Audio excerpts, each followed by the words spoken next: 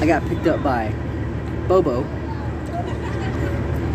on my way out of Albany, Georgia, and he drove me all the way to Smith Station, Alabama. Reason being is I dropped my phone.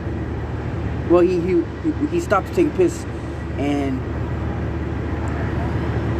he asked me if I wanted to drive, and I said yeah, and I drove like 20, not even that, shoot, I drove like 5 miles, and then I realized I lost my phone. He drove me back, and then I walked 2 miles looking for my phone on the highway.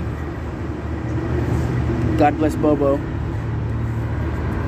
And he dropped me off on the highway to look for my phone, and he gave me a lot of good things, a lot of great things, and I am very thankful that I crossed paths with Bobo today, because there are a lot of things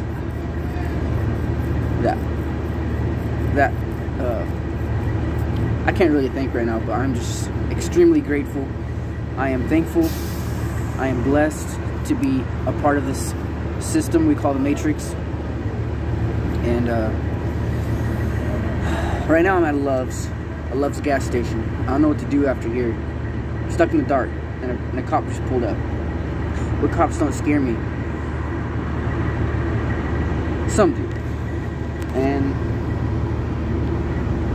And then I met Dixie. She needed her gas lid taken off, and I was like, favor for a favor? And she said, yes sir. So I took her gas lid off, and well, she drove me halfway down the road, and it's really weird that she dropped me off at the exact spot where I dropped my phone, and I didn't know.